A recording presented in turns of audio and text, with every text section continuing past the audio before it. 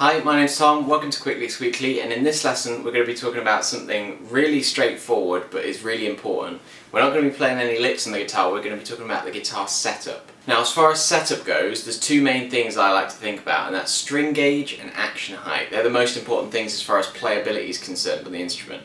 Now, string gauge wise, I hop about a bit. I started on 9s, I've got very small hands and wanted to do the big Jimmy Page bends.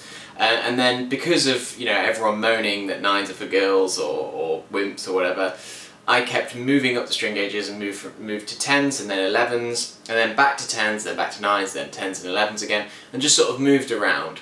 Now, early on, my string gauge was influenced by what other people used and what I should be using, quote unquote. And fairly recently, I've become comfortable just using whatever I'm comfortable with, which I know is a novel idea, but is what I should have been doing in the first place. I watched a fantastic video on Rob Chapman's channel, which I'll put a link to in the description, which he basically talks through or plays you through one of his guitars in the same setup but with different string gauges on, and he uses 8s and then 11s, which is sort of the two wider ends that I've used. I've never really gone as low as 8s. And the sound difference is basically not there, so that made me more comfortable using sort of 9s. And in December, so for the last 6 months, I've been in all 4ths tuning, which requires the top two strings to be tuned up a semitone each, and I want to use thin strings for that, so I put 9s on. This same set, in fact, I haven't changed sets since I moved. I use elixirs and they tend to last me, I know this is going to sound ridiculous, but I usually use a set of elixirs and it lasts me anywhere between 6 to 10 months, depending on how much gigging or whatever I'm doing, and I'm playing it every day, so that's my endorsement of elixir strings there. So that's the first thing, is string gauge. Now, another thing that informs my changing of string gauge is how the guitar feels.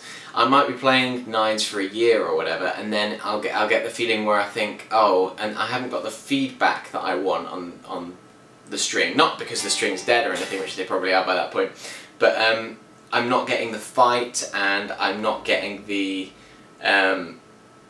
resistance that I like. So I think, oh, okay, I'll just move up string gauge. And my assumption for this comes from the fact that I play a lot of acoustic guitar, and I play 11s on acoustic, so I think, okay, I want to make it feel some more like that. Now, I haven't got the any other string gauges with me, so I was in a bit of a rut, so I thought, okay, I'll mess around with my my action, which I've never done before. My action's always been set as low as I can physically get it without any strings choking, which, having messed around this morning, is clearly not the way I should have been doing it for the last 10 years.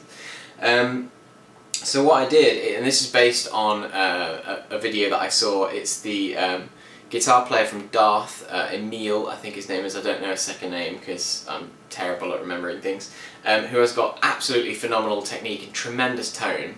He uses 10s tuned down a tone, so I figured it, tension-wise it was equal. And he talks about raising his action rather than having it ridiculously low, because he likes that feedback. So I thought, okay, I'll try that.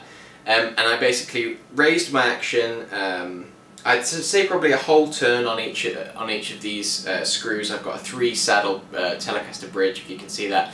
It's the Tele Custom model, the 72 or whatever, but you can do this with all your guitars. If you've got a Les Paul, you have to raise all of them or whatever.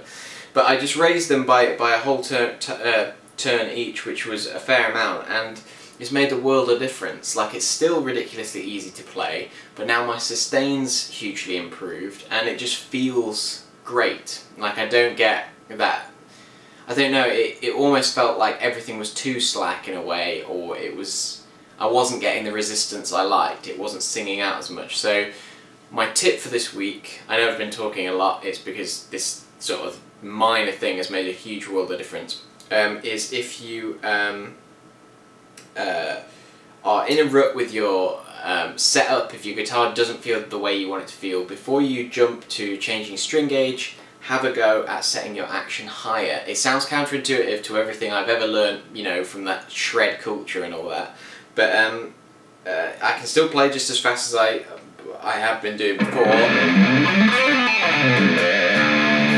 Like, it's no different, I'm not getting any extra pain in my hands, but everything just feels much nicer under my fingers. I always thought that I'd want the lowest action in the world, but obviously I've you know, I've never questioned it, so I've never even thought about it, and this feels fantastic. In fact, these top 3 strings could do with even going up some more.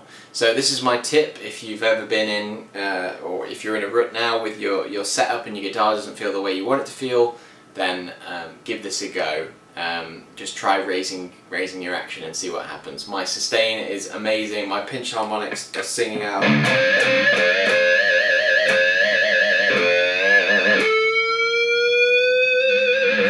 Way longer than they were before. My bends aren't choking out. I can do sort of, you know, 10.5 bends and it sounds great. So that's my tip for this week, is just try messing around with your action and see if you can, you know, see your guitar in a whole new light.